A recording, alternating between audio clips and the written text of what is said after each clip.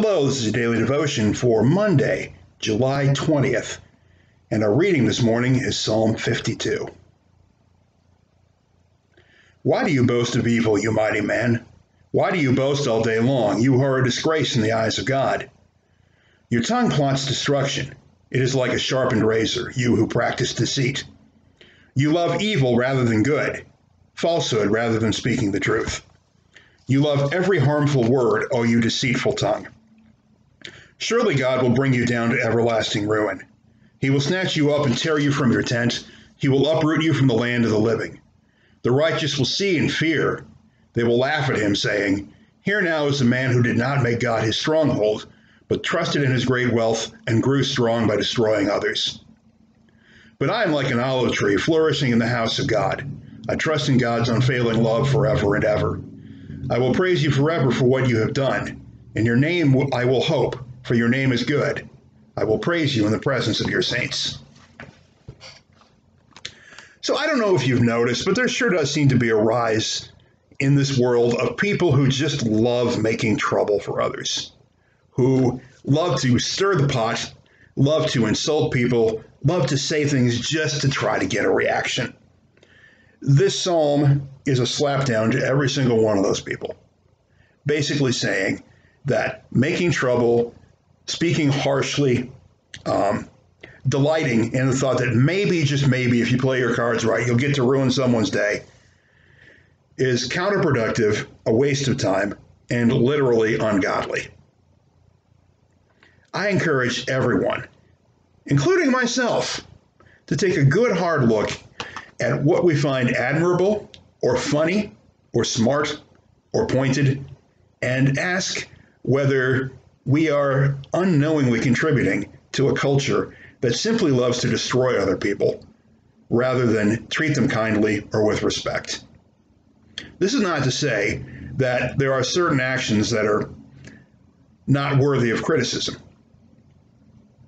That's not the point at all.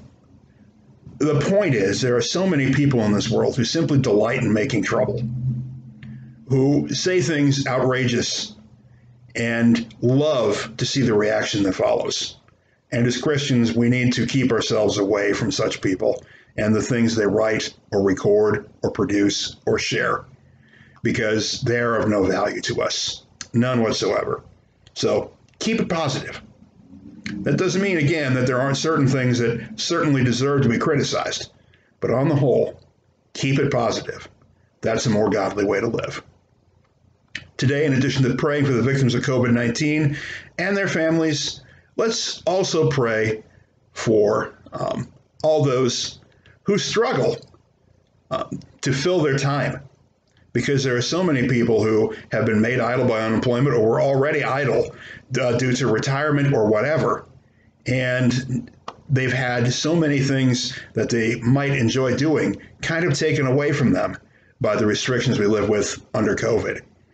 And I think a lot of people have turned to some less than wholesome things, some less than beneficial things, like, for instance, the stuff I was talking about earlier, just to fill their time and to make it go by.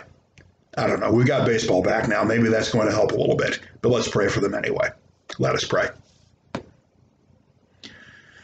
God, keep us from being offensive on purpose. Keep us from speaking foolishly or harshly. Speak us from taking pleasure in the pain of others.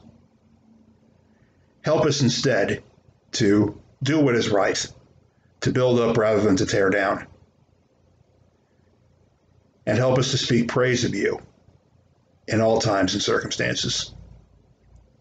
We pray today for the victims of COVID-19 and their families. We pray for our healthcare workers and first responders. And we pray for all those who over the last 3 months have had maybe a little too much time on their hands and haven't always known how to fill it and haven't always filled it with things that build up rather than tear down. In your name we pray. Amen. All right, thank you, everybody. We'll see you again soon.